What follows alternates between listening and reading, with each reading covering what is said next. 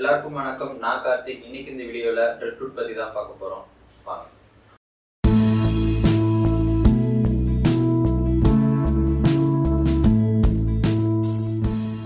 First Driftwoodனா என்னன்னு பார்த்துடலாம். Driftwoodன்றது ஒரு மரமோ இல்லை மரத்துலேருந்து வர கிளையோ ஆறுகளிலேயோ இல்லை கடல் அலையிலையோ வந்து அடிச்சுட்டு வந்து கரையோரமாக இருக்கிற உட்டை தான் வந்து Driftwoodன்னு சொல்லுவாங்க.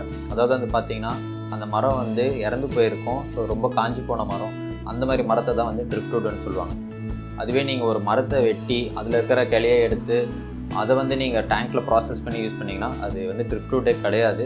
ஒரு கிளையை வந்து நீங்கள் ப்ராசஸ் பண்ணி அந்த Driftwoodை யூஸ் பண்ணுறீங்கன்னு தான் அர்த்தம். ஸோ ஒரு காஞ்ச மரத்தையோ இல்லை கிளையோ தான் வந்து Driftwoodன்னு சொல்லுவாங்க.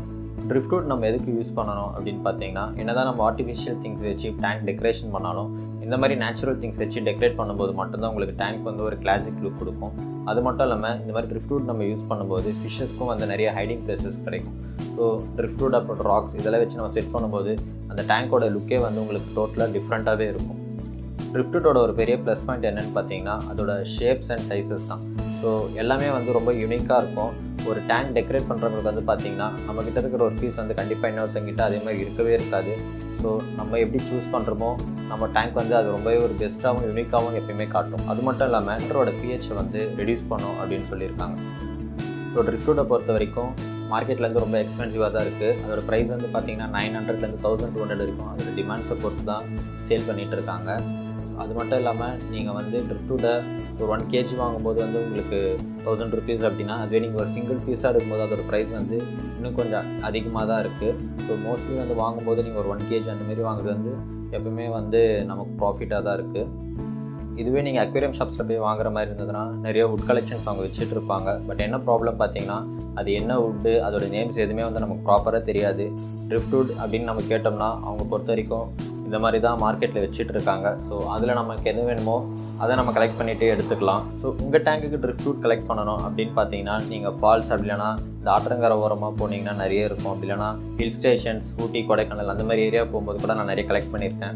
அந்த மாதிரி ஏரியாவிலேருந்து நீங்கள் வந்து ஃபுட்ஸ் கலெக்ட் பண்ணிட்டு வரலாம். ஸோ நம்ம ஃபிஷ் டேங்குக்கு Driftwood எப்படி செலக்ட் பண்ணணும்னு பார்த்தீங்கன்னா Driftwoodை பொறுத்த வரைக்கும் நிறைய டைப்ஸ் இருக்குன்னு ஆல்ரெடி சொல்லியிருக்கேன். ஸோ உங்கள் ஃபிஷ் டேங்க்கு நீங்கள் செலக்ட் பண்ணுற மாதிரி இருந்தால் ஒரே டைப்பான வுட்டு எப்பவுமே செலக்ட் பண்ணுறது ரொம்ப நல்லது. என்ன ரீசன் பார்த்தீங்கன்னா உங்களுக்கு டெக்ஸ்சர் வந்து பார்த்தீங்கன்னா ஒரே மாதிரி இருக்கும். நீங்கள் டிஃப்ரெண்ட் வுட்டு வந்து எப்பவுமே சூஸ் பண்ணும்போது உங்கள் டேங்க் வந்து அந்த அளவுக்கு நல்லா இருக்காது. ஸோ ஒரே மாதிரி வுட்டு சூஸ் பண்ணுங்கள். வுட்டிலே வந்து பார்த்தீங்கன்னா ஒரு சில வுட் வந்து டேனிஸ் அப்படின்னு சொல்லக்கூடிய ஒரு ஆசிட் வந்து ரிலீஸ் பண்ணும். இதனால் என்ன ஆகும்னு பார்த்தீங்கன்னா உங்கள் வாட்டர் பிஹெச் ரெடியூஸ் ஆகும். அது மட்டும் இல்லாமல் உங்கள் வாட்டர் வந்து எல்லோ கலரில் சேஞ்ச் ஆகிறதுக்கு நிறைய சான்சஸ் இருக்குது.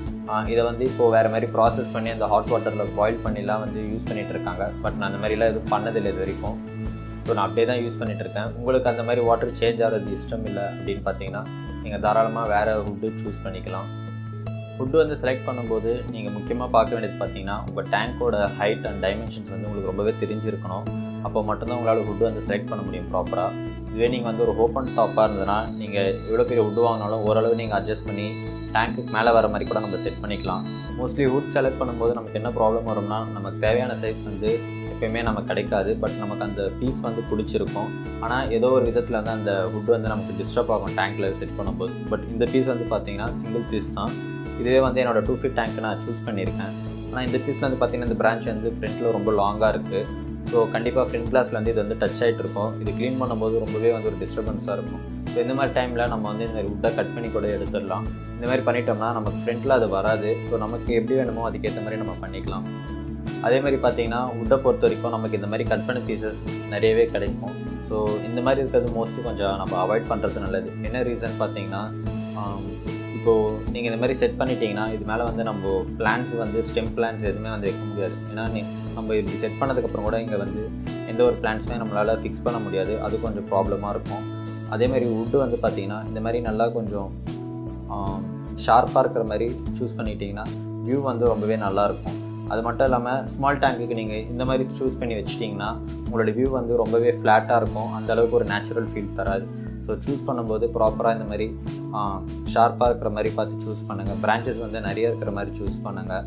அதேமாதிரி ரொம்ப திக்னஸாக இருக்கக்கூடாது. உங்கள் டேங்கோட சைஸ் எப்படி இருக்கோ அதுக்கேற்ற மாதிரி தான் நம்ம வந்து வுட் எப்பயுமே சூஸ் பண்ணுறது ரொம்ப அவசியம்.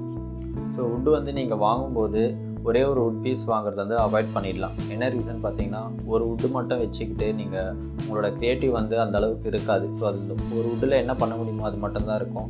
அது மட்டும் இல்லாமல் நீங்கள் 2-3 வுட்டு வச்சுருந்தா தான் உங்களுக்கு ஒரு ப்ராப்பரான டிசைன்ஸ் எப்பவுமே கிடைக்கும். ஒரு பிளான்டட் டேங்க் இல்லை அக்வாஸ்கேப்பிங் பண்ணுறவங்களுக்குலாம் வந்து பார்த்தீங்கன்னா நிறைய வுட் இருந்தால் தான் உங்களால் அந்த க்ரியேட்டிவ் வந்து அதிகமாகவே வரும். ஸோ வுட்டு சூஸ் பண்ணுறது, அதோட டிசைன்ஸ் எல்லாமே வந்து உங்களோட க்ரியேட்டிவ் மைண்ட் வச்சு மட்டும்தான் பண்ண முடியும். வுட்டு வந்து ஃபஸ்ட் டைம் நம்ம யூஸ் பண்ணும்போது எப்பவுமே ஃப்ளோட் ஆகும். ஸோ அதுக்கு வந்து நம்ம அது மேலே வந்து ஒரு வெயிட்டான ஆப்ஜெக்ட் கல் ஏதாச்சும் வச்சிட்டோம்னா ரொம்பவே யூஸ்ஃபுல்லாக இருக்கும். அப்படி இல்லைனா நம்ம பிளான்டட் டேங்க்கில் அது ரொம்பவே வந்து டிஸ்டர்ப் பண்ணி ரொம்ப கொலாப்ஸ் பண்ணிடும். ஸோ இது வந்து நம்ம முக்கியமாக பார்க்க வேண்டிய ஒரு விஷயம். செகண்ட் வந்து பார்த்திங்கன்னா, டேங்க்கில் நம்ம வுட்டு செட் பண்ணதுக்கப்புறம் வுட்டில் வந்து ஒரு மாதிரி ஆல்கே மாதிரி ஃபார்ம் ஆகும் ஒயிட் கலரில். இந்த ஆல்கே வந்து பார்த்திங்கன்னா ஒரு 2 to 3 வீக்ஸில் அதுவே வந்து போயிடும். அப்படி இல்லைனா ஒரு சில ஆல்கேட்டர் ஃபிஷ்ஷஸ் வந்து அதை சாப்பிடும். மாலிஸ்லாம் வந்து அது ரொம்பவே விரும்பி சாப்பிடும். பட் எல்லா ஃபிஷ்ஷஸுமே வந்து சாப்பிடுமான்னு கேட்டால் கண்டிப்பாக இல்லை. ஸோ அதை வந்து நீங்கள் ப்ரஷ் பண்ணி கூட ஈஸியாக எடுத்துடலாம். அது ரொம்ப ஈஸியாக ரிமூவ் பண்ணக்கூடிய ஒரு ஆல்கே தான். ட்ரிஃப்ட்வுட் வந்து எந்த ஒரு டாக்ஸிக்குமே இல்லை. அதை வந்து நம்ம எல்லா ஃப்ரெஷ் வாட்டர்ஸ்லேயும் வந்து யூஸ் பண்ணலாம்.